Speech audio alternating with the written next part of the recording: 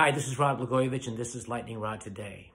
Today, I want to pay tribute to Dr. Martin Luther King Jr., one of the greatest Americans of all time. We celebrate Dr. King's birthday today because he was not only a political leader and a religious leader. Most of all, Martin Luther King Jr. was a moral leader, the conscience of our country.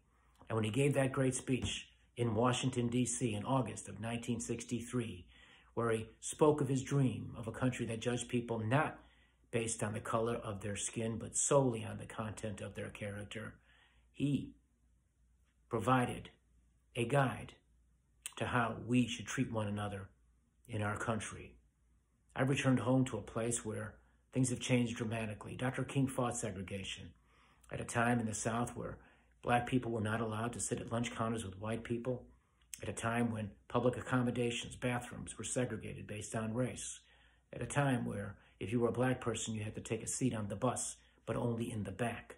Dr. King and Rosa Parks and the great John Lewis, who I had the privilege of serving with in Congress for 6 years, led the fight to end all of that. There's still a lot of work to do, but let us move forward in the spirit of Martin Luther King, with love in our hearts.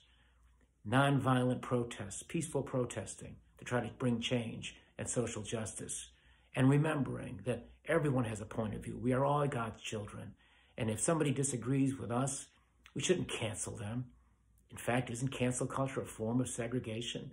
Instead, let's listen to them. Let's exchange ideas and discuss with them ways to make things better. It's common sense, really. Find common ground by using common sense, always being motivated with love in our hearts, in the spirit of the great Dr. Martin Luther King. This has been Lightning Rod Today. See you tomorrow.